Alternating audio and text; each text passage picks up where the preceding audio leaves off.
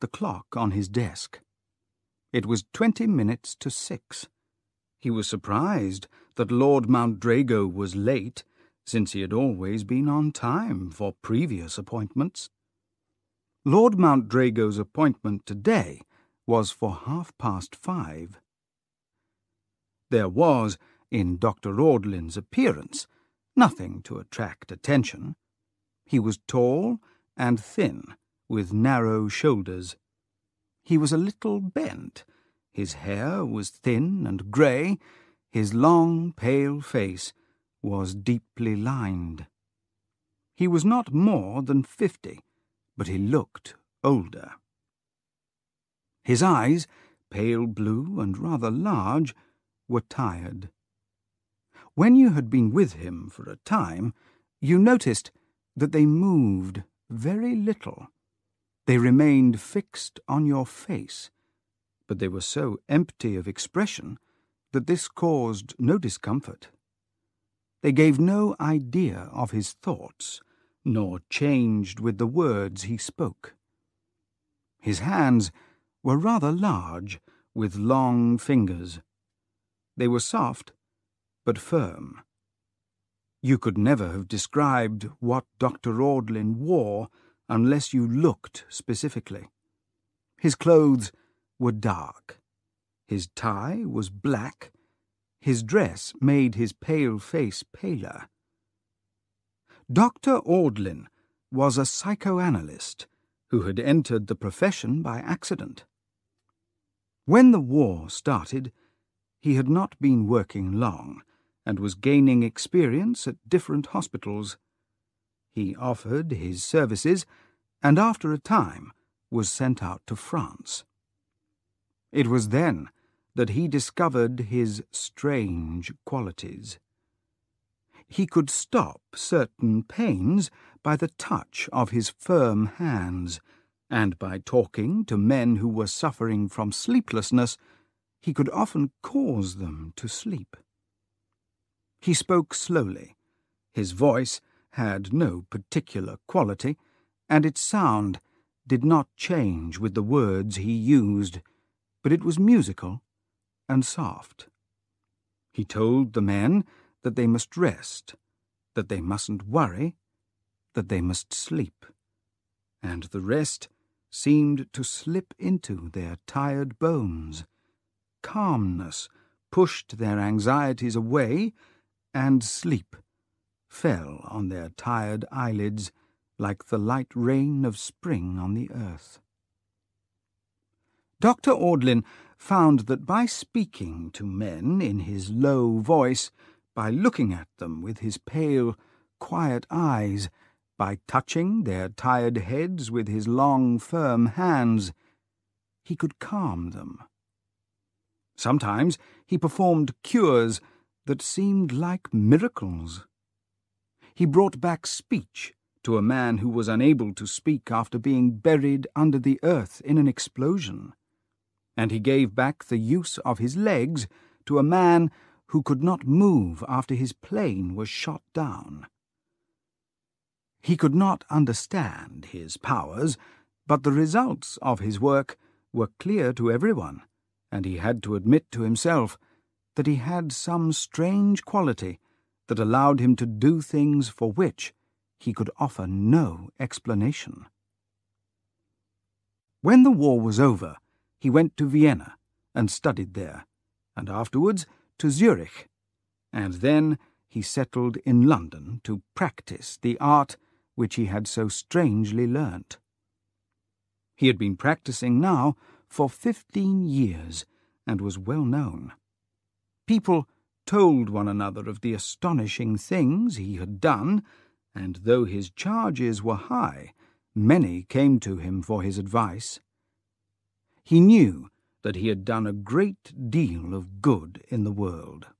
He had brought back health and happiness to many, but at the back of his mind he was never quite sure how he had done so.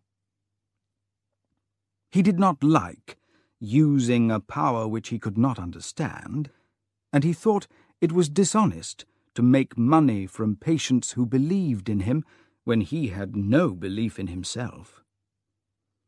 He was rich enough now to live without working, and the work made him very tired. He had seen a lot of human nature during his 15 years in Wimpole Street. The stories that had been told to him, sometimes easily, sometimes with shame, with anger, had stopped surprising him long ago. Nothing could shock him any more. He knew by now that men were liars, that they were proud. He knew far worse than that about them, but he also knew that it was not his duty to judge. But year after year, these terrible truths told to him made his face a little greyer, its lines a little more marked, and his pale eyes more tired. He rarely laughed, but sometimes, when he read a book, he smiled. Did the writers really think men and women were like that? Real people had much darker, more complicated souls. It was 6:15.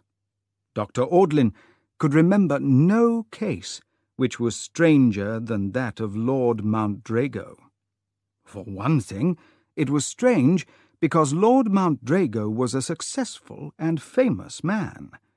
He had been appointed Foreign Minister when still under 40 years of age, and it was generally agreed that he was the cleverest man in his party.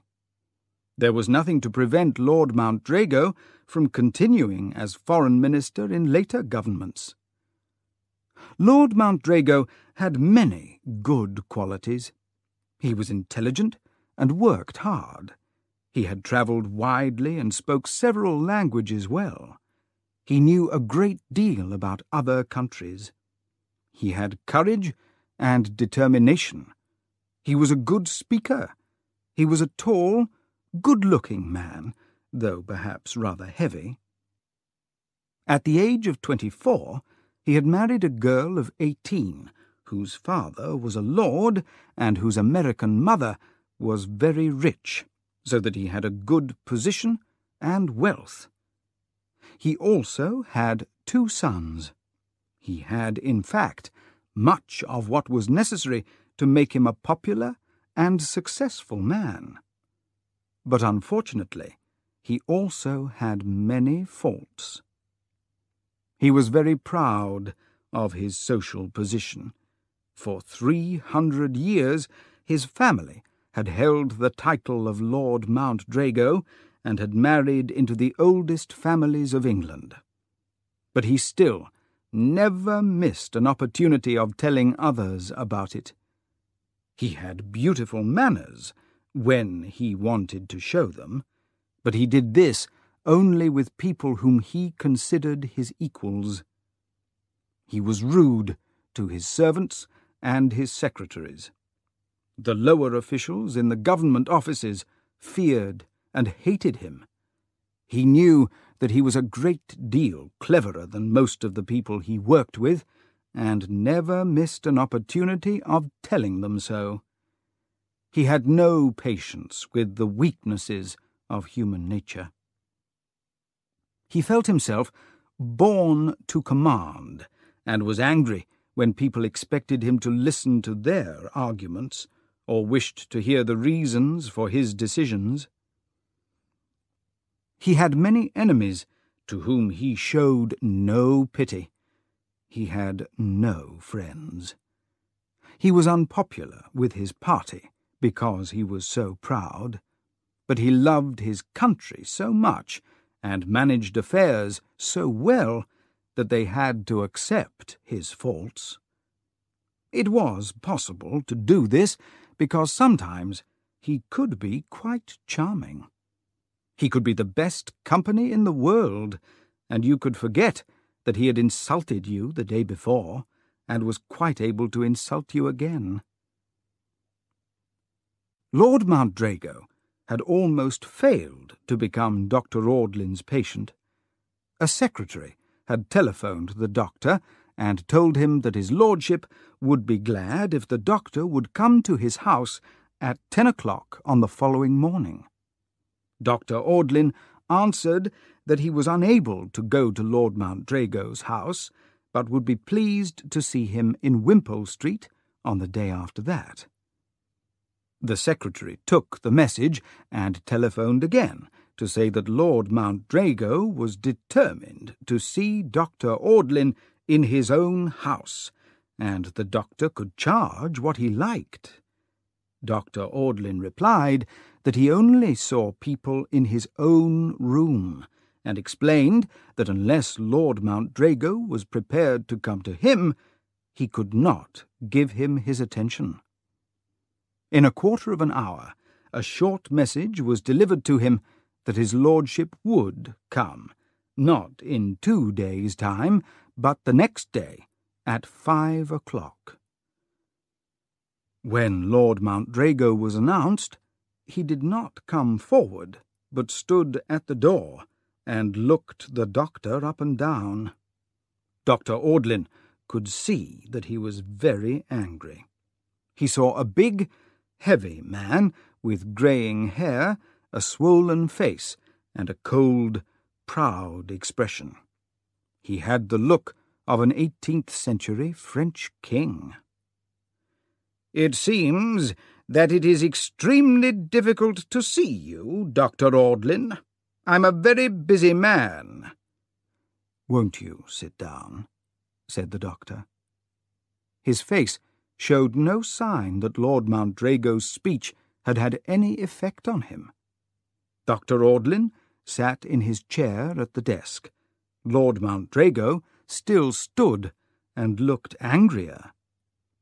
"I think I should tell you that I am the Foreign Minister," he said sharply. "Won't you sit down?" the doctor repeated. Lord Mountdrago made a movement which appeared to suggest that he was about to turn and leave the room, but if that was his intention, he seemed to change his mind. He sat down. Dr. Audlin opened a large book and took up his pen. He wrote without looking at his patient. "How old are you?" 42. "Are you married?" "Yes." "How long have you been married?" 18 years. "Have you any children?" "I have 2 sons." Dr. Audlin wrote down the facts as Lord Mountdrago answered. Then he leaned back in his chair and looked at him. He did not speak. He just looked with pale blue eyes that did not move. "Why have you come to see me?" he asked at last. "I've heard about you. Lady Canute comes to see you, I believe. She tells me you've done a certain amount of good." Dr. Audlin did not reply. His eyes remained fixed on the other's face, but they were so empty of expression that you might have thought he did not even see him. "I can't perform miracles," he said at last. Not a smile, but the shadow of a smile passed over his eyes. Lord Mountdrago spoke in a more friendly way. "You have a good name. People seem to believe in you." "Why have you come to see me?" repeated Dr. Audlin. Now it was Lord Mountdrago's turn to be silent. It looked as though he found it hard to answer. Dr. Audlin waited. At last, Lord Mountdrago seemed to make an effort. He spoke. "I'm in perfect health. I was examined by my own doctor just recently. He's Sir Augustus Fitzherbert. Perhaps you've heard of him. He tells me I'm as fit as a man of 30. I work hard, but I'm never tired, and I enjoy my work. I smoke very little and do not drink much. I take enough exercise, and I lead a regular life. I am a perfectly normal, healthy man. I quite expect you to think me childish in coming to see you." Dr. Audlin saw that he must help him. "I don't know if I can do anything for you. I'll try. You're unhappy." "My present work is important. The decisions that I have to make affect the country and even the peace of the world. It is necessary that my judgment should be good and my brain clear. I consider it my duty to rid myself of any cause of worry that may prevent this." Dr. Audlin had never taken his eyes off him. He saw a great deal. He saw behind the man's pride an anxiety that he could not get rid of. "I asked you to be good enough to come here because I know by experience that it's easier for someone to speak openly in a doctor's room than in his usual surroundings." It was clear that Lord Mountdrago, usually so quick and decided, at this moment did not know what to say. He smiled to show the doctor that he was relaxed, but his eyes showed his real feelings. He spoke again. "The whole thing's so unimportant that I can hardly bring myself to trouble you with it. I'm afraid you'll just tell me not to be a fool and waste your valuable time." Even things that seem unimportant may have their importance. They can be signs of deeper troubles, and my time is at your service. Dr. Audlin's voice was low and serious. It was strangely calming. Lord Mountdrago, at last, made up his mind to speak openly. "The fact is, I've been having some dreams recently that have been bothering me. I know it's foolish to pay any attention to them, but, well, the honest truth is, they've begun to have an effect on my nerves." "Can you describe any of them to me?" "They're so foolish I can hardly begin to tell them." "Never mind." "Well, the first I had was about a month ago. I dreamt that I was at a party at Connemara House. It was an official party.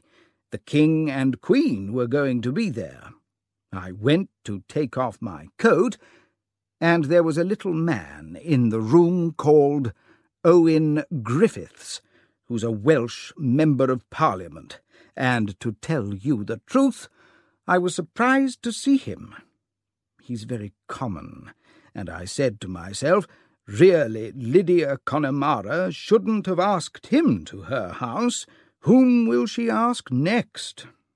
I thought that he looked at me rather strangely, but I didn't take any notice of him. In fact, I did not speak a word, and I walked upstairs. I suppose you've never been there?" "Never." "No, it's not the sort of house you would ever go to.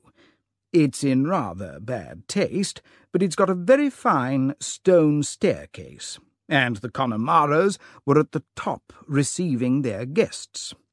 Lady Connemara gave me a look of surprise when I shook hands with her, and began to laugh. I didn't pay much attention. She's a foolish woman, and her manners are no better than those of her relatives. I must say, the rooms at Connemara House are very grand. I walked through, shaking hands with a number of people. Then I saw the German minister talking with an Austrian lord. I particularly wanted to have a word with him, so I went up and held out my hand. As soon as he saw me, he burst out laughing. I was deeply insulted. I looked him up and down, but he only laughed louder.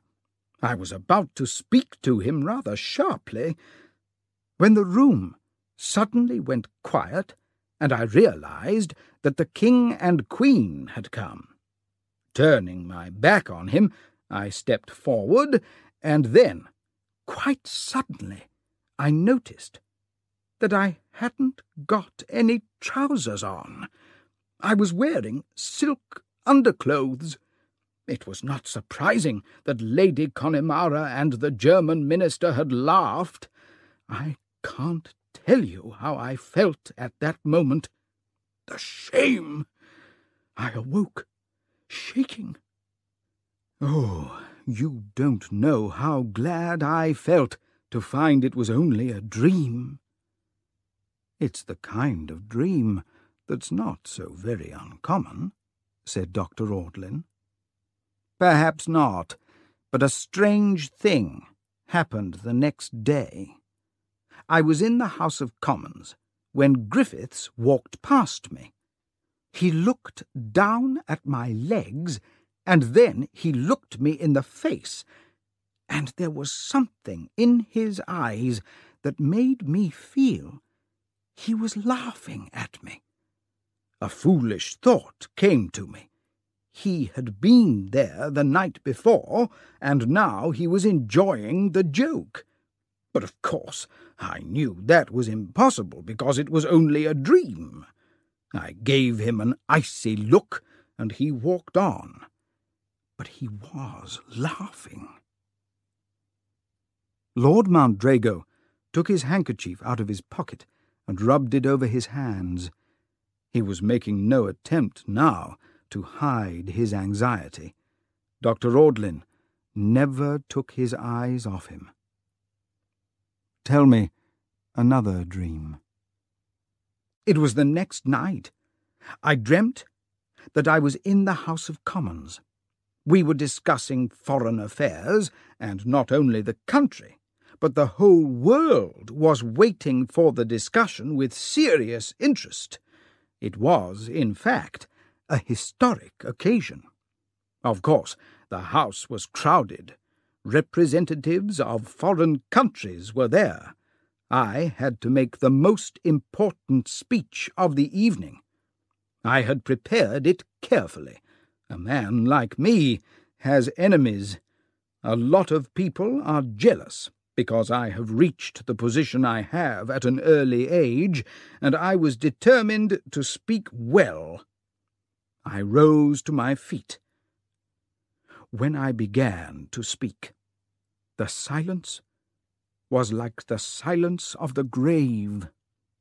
Suddenly, though, I saw that hateful little devil on one of the seats opposite, Griffiths, the Welsh member. He put out his tongue at me. I don't know if you've ever heard a song called A Bicycle Made for Two. It was very popular many years ago. To show Griffiths my disgust for him, I began to sing it. I sang the first part right through. There was a moment's surprise, and when I finished they cried, "Hear, hear," from the opposition seats to express their approval. I put up my hand to silence them and sang the second part. The members listened to me in complete silence, and I felt that the song wasn't being received very well. I was angry, because I have a good voice, and I was determined that they should be fair to me. When I started the third part, the members began to laugh. In a moment, the laughter spread. Everyone in the house shook. They cheered, they held their sides, they rolled on the seats. Everyone was helpless with laughter, except the government ministers just behind me. They sat as if turned to stone. I gave them a look, and I suddenly understood the terrible thing that I had done. The whole world would laugh at me. I realized that I would have to leave my post in the government. I woke and realized that it was only a dream. Lord Mountdrago's proud manner had left him as he told this, and now, having finished, he was pale and trembling. But with an effort he regained his calm. He forced a laugh to his shaking lips. The whole thing was so crazy that I couldn't help being amused. I didn't give it another thought, and when I went into the house on the following afternoon, I was feeling good. I sat in my place and read some papers that demanded my attention. For some reason, I chanced to look up, and I saw that Griffiths was speaking. I couldn't imagine that he had anything to say that was worth listening to, and I was about to return to my papers when he mentioned 2 lines from A Bicycle Made for Two. I couldn't help looking at him, and I saw that his eyes were fixed on me, and that there was a cruel smile on his lips. I didn't care. It was just strange that he'd included in his speech 2 lines from that terrible song that I'd sung in my dream. I began to read my papers again, but I found it difficult to think about them. Owen Griffiths had been in my first dream, the one at Connemara House, and I thought afterwards that he knew how foolish I had looked. Was it pure chance that he'd used those 2 lines from the song? I asked myself if it was possible that he was dreaming the same dreams as I was. But of course it wasn't, and I decided not to give it a second thought. There was a silence. Dr. Audlin looked at Lord Mountdrago, and Lord Mountdrago looked at Dr. Audlin. Other people's dreams are very uninteresting. My wife used to dream occasionally, and always told me her dreams the next day with every detail. It nearly drove me mad. Dr. Audlin smiled faintly. I'm interested in your dreams. I'll tell you one more dream that I had a few days later. I dreamt that I went into a bar in Limehouse. I've never been to Limehouse in my life, and I don't think I've been in a public bar for a drink since I was at university, but I saw the street and the place I went into very clearly. I went into a room. There was a fireplace and a large leather chair on one side of it, and on the other a long seat. Near the door was a round table with 2 big chairs beside it. It was a Saturday night, and the place was crowded. It was brightly lit, but the smoke was so thick that it made my eyes hurt. I was dressed like a working-class man, with a cap on my head and a handkerchief round my neck. It seemed to me that most of the people there were drunk. I thought it rather amusing. There was a radio, and in front of the fireplace 2 women were doing a mad sort of dance. There was a little crowd round them, laughing and singing. I went to have a look, and a man said to me, "Have a drink, Bill?" There were glasses on the table full of dark beer. He gave me a glass, and I drank it. One of the women who were dancing left the other and took hold of the glass. "What are you doing?" she said. That's mine. Oh, I'm sorry, I said. This gentleman offered it to me. All right, she said. It doesn't matter. Come and have a dance with me. Before I could object, she had caught hold of me, and we were dancing together. And then I found myself sitting in the leather chair, and the woman and I were sharing a drink. I should tell you that women have never played any great part in my life. I've always been too busy to give much thought to that kind of thing. This woman was drunk. She wasn't pretty, and she wasn't young. She filled me with disgust. Suddenly, I heard a voice. "That's right, my friend, have a good time." I looked up, and there was Owen Griffiths. I tried to jump out of the chair, but that terrible woman didn't let me. "Don't pay any attention to him," she said. "Enjoy yourself," he said. I pushed the woman away and stood up and faced him. "I don't know you, and I don't want to know you," I said. "I know you all right," he said. There was a bottle standing on the table close to me. Without a word, I seized it by the neck and hit him over the head with it, as hard as I could. The blow was so violent that it woke me up. "A dream of that sort is easily understandable," said Dr. Audlin.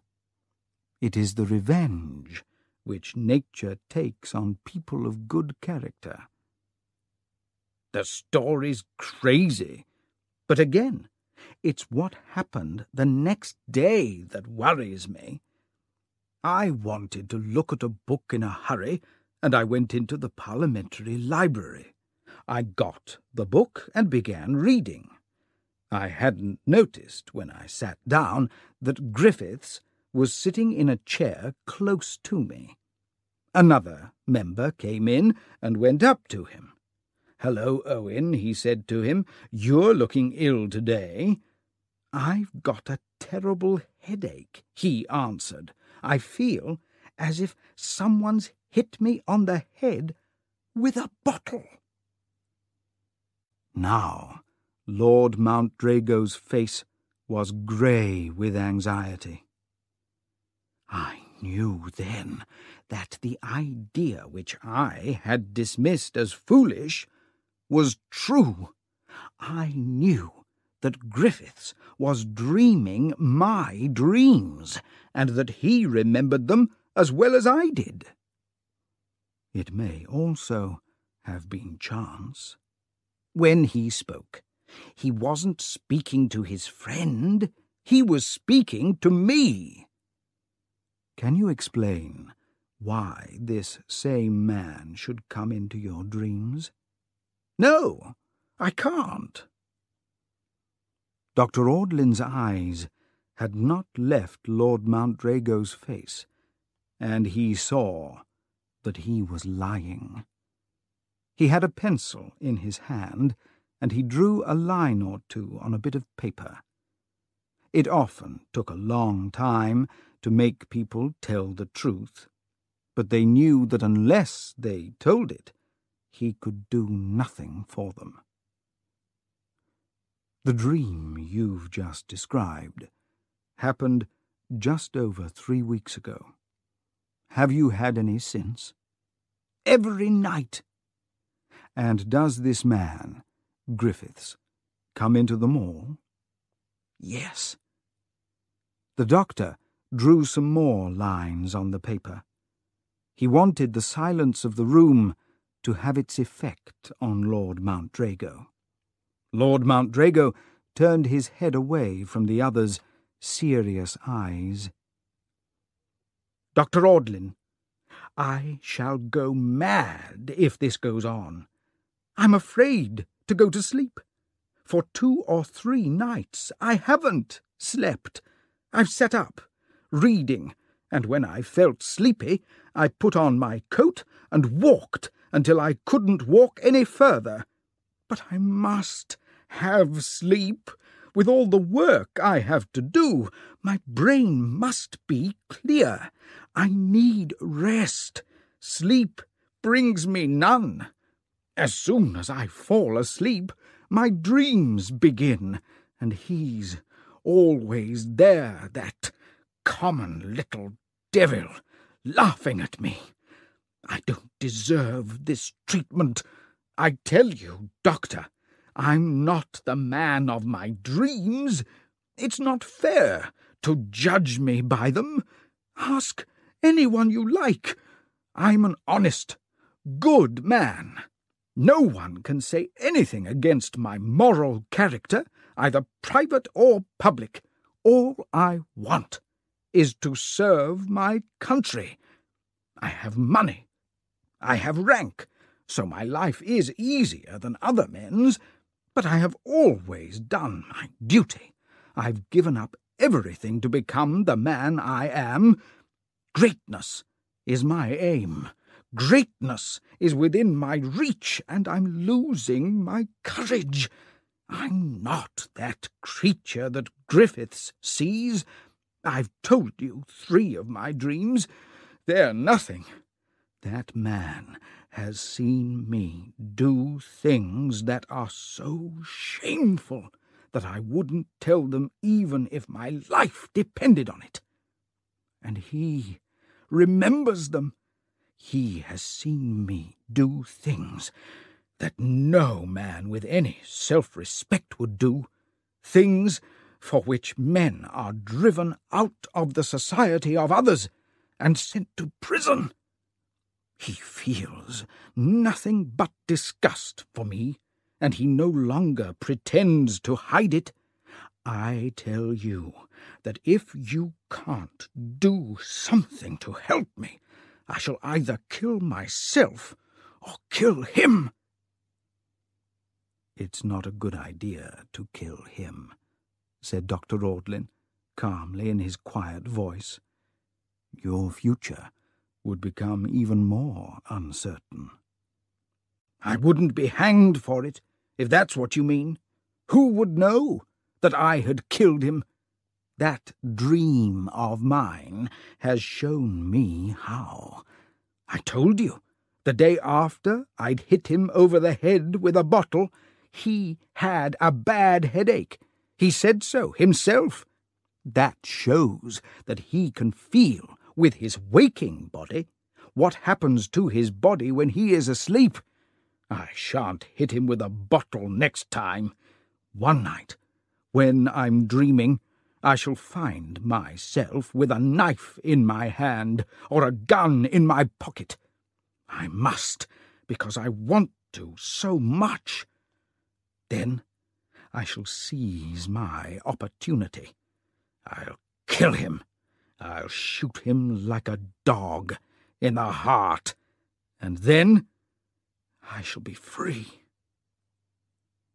Some people might have thought that Lord Mountdrago was mad. After all the years during which Dr. Audlin had been treating the souls of men, he knew how thin the line is which divides those who are mad from those who are not. He knew that men who seemed healthy and appeared responsible citizens had such strange ideas in their minds when you looked into them that you could only call them mad. If you put them in a madhouse, not all the madhouses in the world would be large enough. But a man was not mad because he had strange dreams which had destroyed his courage. The case was unusual, but not unlike others which Dr. Audlin had seen. He was doubtful, though, whether his methods of treatment would be of any use. "Have you asked the advice of any other member of my profession?" he said. "Only Sir Augustus. I simply told him that I suffered from very bad dreams. He said I was working too hard and advised me to go away for a while. But I can't leave the Foreign Office just now, when the international situation needs all my attention. They can't do without me, and I know it. He gave me something to make me sleep. It had no effect. Can you give me any reason why this particular man continues to feature in your dreams? You asked me that question before. I answered it. That was true, but Dr. Audlin had not been satisfied with the answer. Why should Owen Griffiths want to hurt you? I don't know. Dr. Audlin was sure that his patient was not speaking the truth. Have you ever harmed him?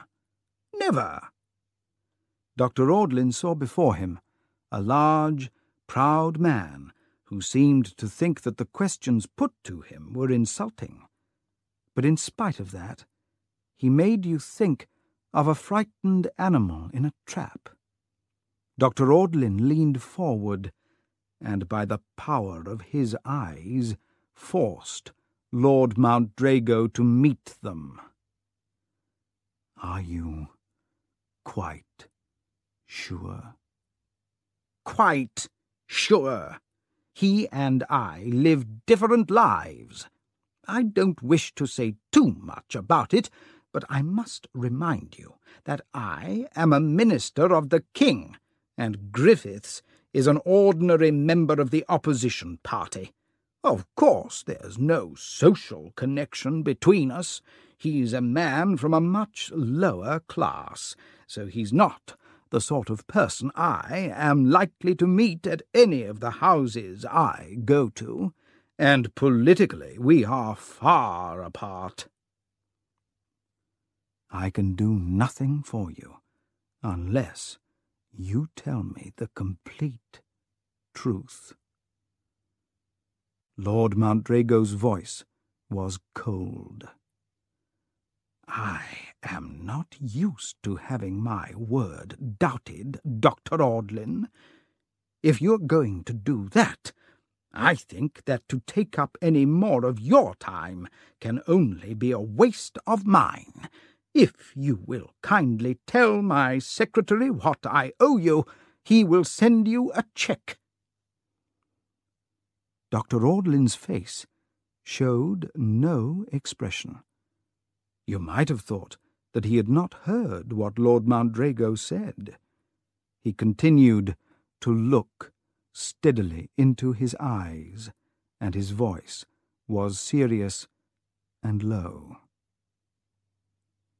Have you done anything to this man that he might consider an injury? Lord Mountdrago paused. He looked away, and then looked back. He answered in a bad-tempered voice. Only if he was a dirty, low person. But that is exactly what you've described him to be. Lord Mountdrago was beaten. Dr. Audlin knew that he was at last going to say what he had until then held back. He dropped his eyes and began drawing with his pencil. The silence lasted 2 or 3 minutes. If I didn't mention this before, it's only because it was so unimportant that I didn't see how it could be connected with the case. When Griffiths became a Member of Parliament, he began to make trouble almost immediately. His father's a miner, and he worked in a mine himself when he was a boy. He has also been a schoolmaster.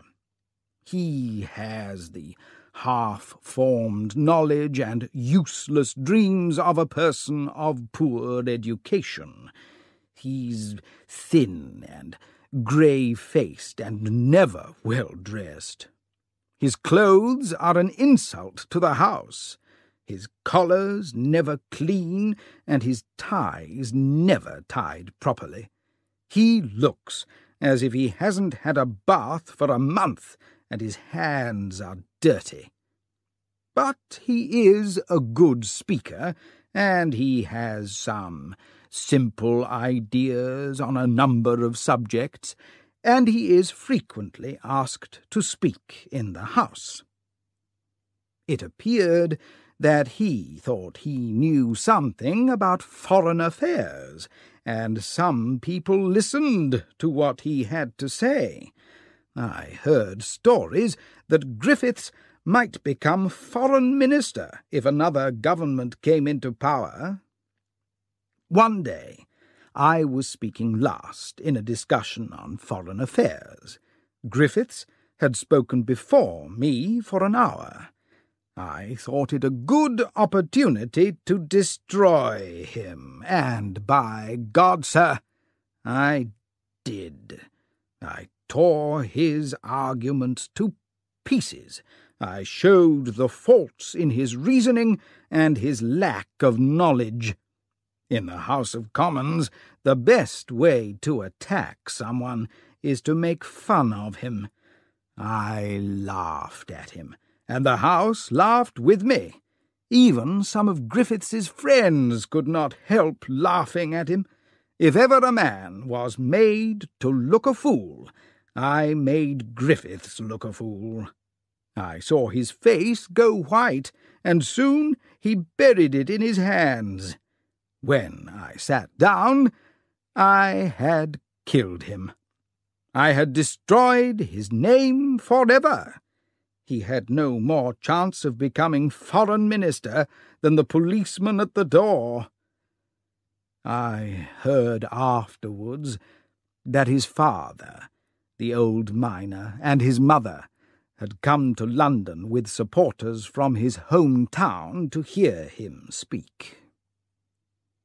So you ruined his political future?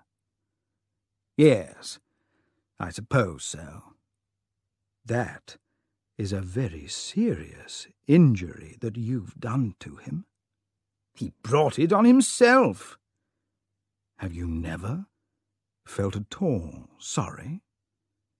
I think, perhaps, that if I had known his father and mother were listening, I would have been more gentle. There was nothing more for Dr. Audlin to say, and he began to treat Lord Mountdrago in the manner that he thought best. He tried to make him forget his dreams when he awoke.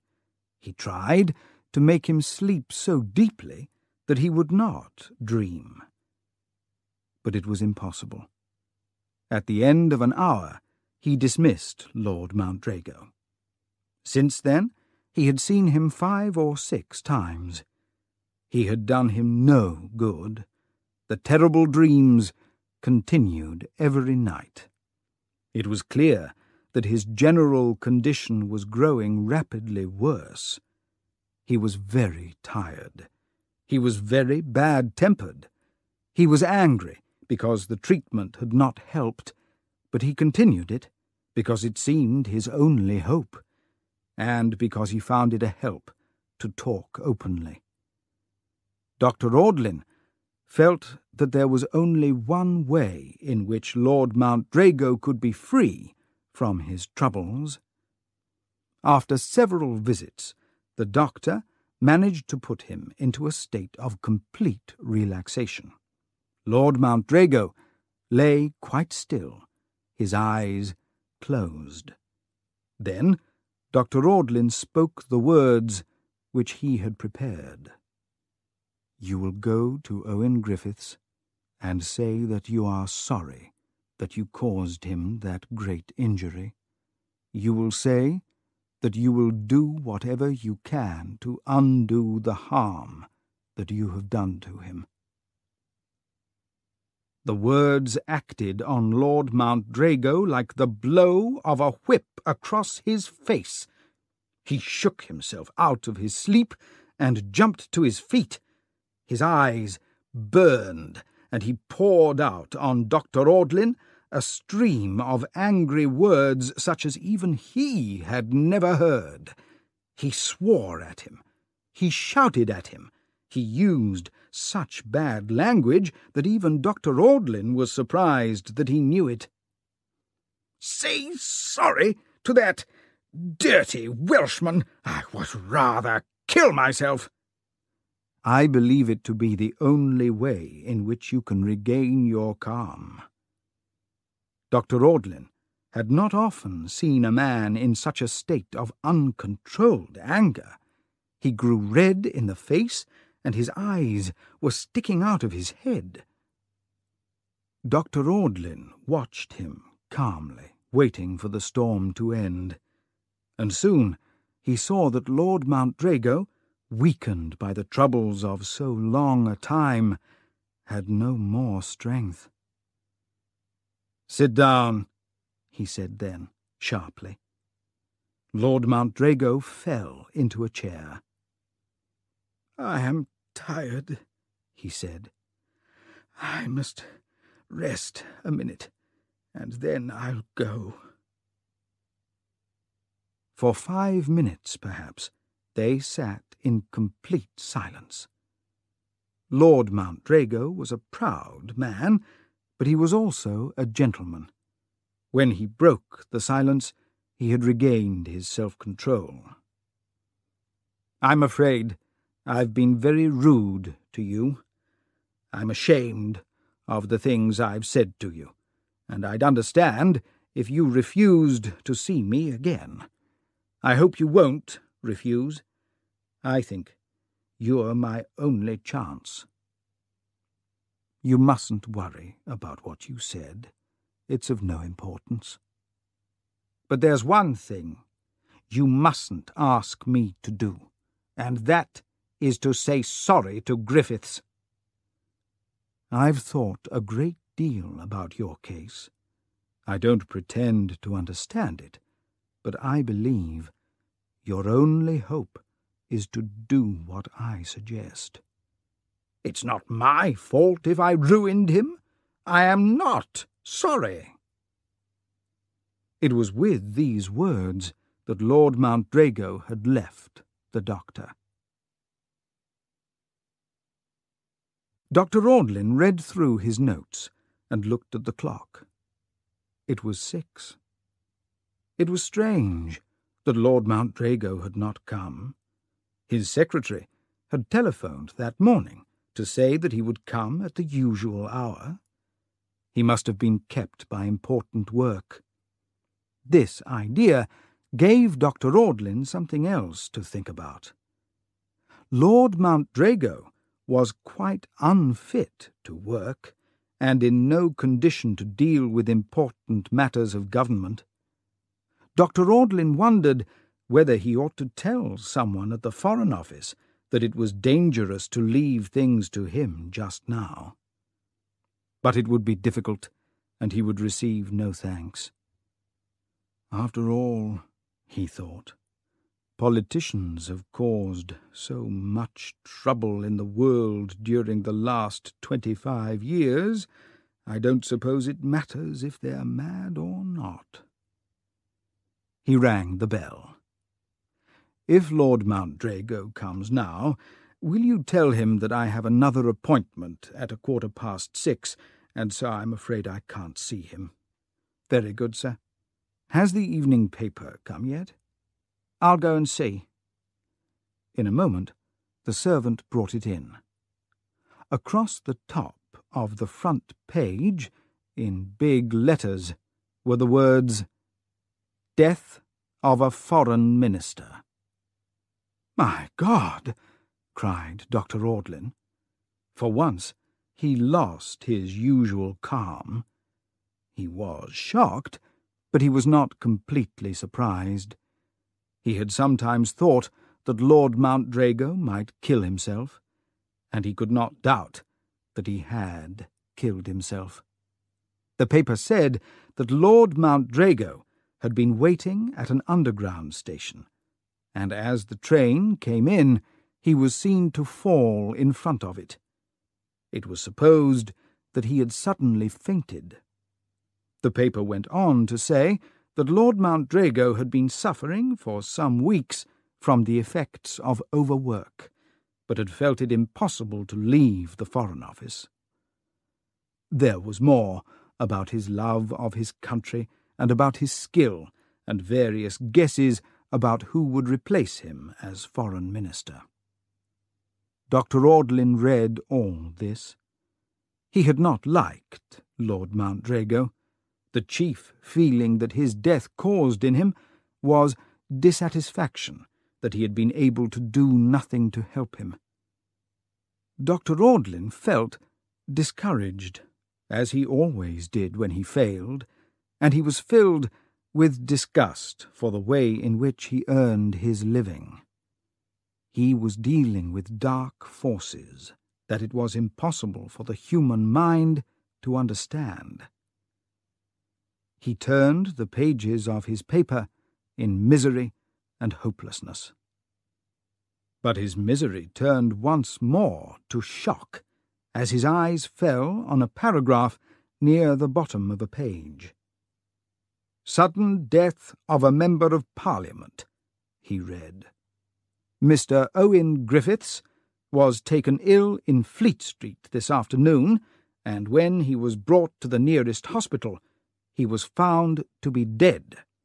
It is thought that death was from natural causes, but this is not certain." Dr. Audlin could hardly believe his eyes. Was it possible that the night before Lord Mountdrago had at last, in his dream, found a weapon, knife or gun, and had killed his enemy? And had that dream murder, in the same way as the blow from the bottle, taken effect a certain number of hours later on the waking man? Or was it, stranger and more frightening, that when Lord Mountdrago found a means of escape by killing himself, the enemy, still not satisfied, had followed him to some other world to continue his attacks there? It was strange. The sensible thing was to think of it as pure chance. Dr. Audlin rang the bell. "Tell Mrs. Milton that I'm sorry I can't see her this evening. I'm not well." It was true. He was trembling. The dark night of the soul swallowed him up, and he felt a strange, deep fear of something that he did not understand.